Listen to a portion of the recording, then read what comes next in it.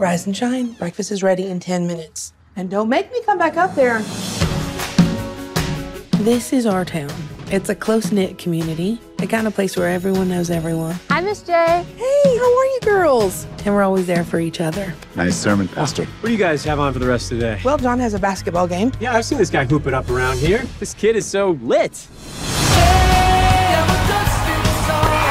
Text your mom tomorrow and tell her when and where to pick you up. And, don't do anything stupid. Love you guys. Boys, get off the ice! We're training for the Olympics, sir. Cindy.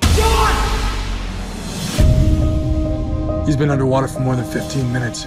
It's gonna be a recovery, not a rescue. I got something. We got him! We've done everything medically possible. There's nothing more we can do. No. Please, God, send your Holy Spirit to save my son.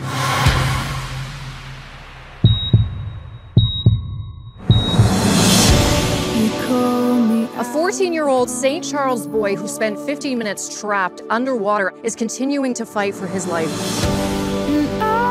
I don't believe John will survive the night. You don't know my son. He is a fighter. So I need you to be the best for John, and you just let God do the rest. You are my pride and joy. I can't wait to see you shoot those baskets and run up and down the court again. The Smith family asked for one thing. Please pray for John. In the water that day, I was ready to give up, but then I hear this voice telling me, go back. Either I'm nuts, Or God's talking to you. but I don't believe in God. I believe it, but maybe that only goes so far with something like this. I'm your pastor. I'm supposed to walk alongside you for as long as it takes.